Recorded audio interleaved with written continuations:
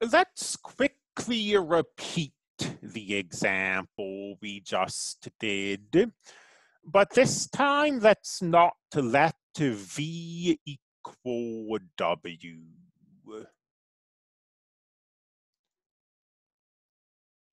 So the derivative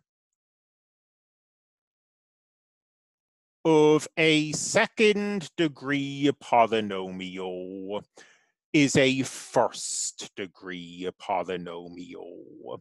So rather than thinking of the derivative as sending p sub 2 to p sub 2, we could think of it as sending p sub 2 to p sub 1. And since we now are looking at different spaces, our bases are of necessity going to be different. Let's let B and C be as you see them there.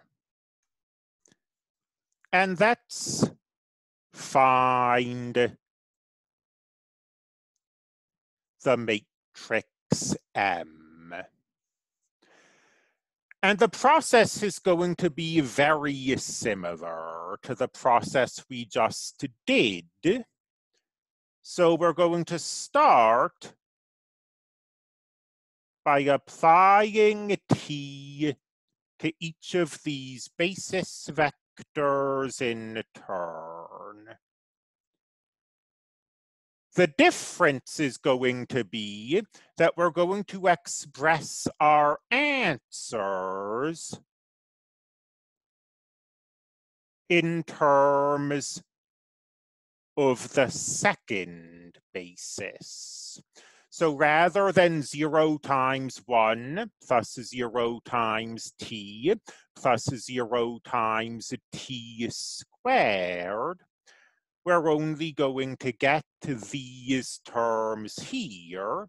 T squared is not in the basis C. And we'll then represent t of 1 in terms of C and get 0, 0. T of t equals 1. And again, we now express this in terms of our basis C. So T of t expressed in terms of C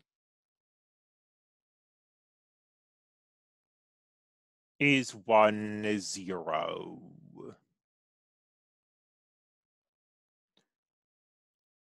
Our third basis element in B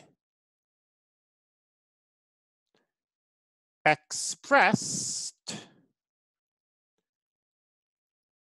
in terms of the basis elements of C.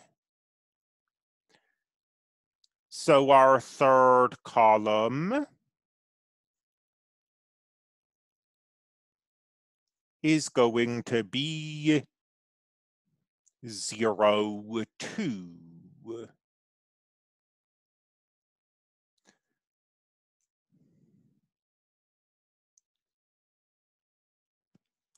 Put these columns together, and here's our M matrix. The textbook only explicitly states this for the special case where V and W are the same, but it's perfectly true that if you take this matrix and multiply it by our representation of a second-degree polynomial,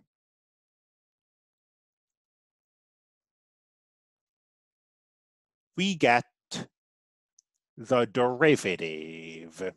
So this matrix times A1, A sub 0 plus T, A sub 1 plus T squared, A sub 2 is 1 A sub 1 plus 2 A sub 2 T.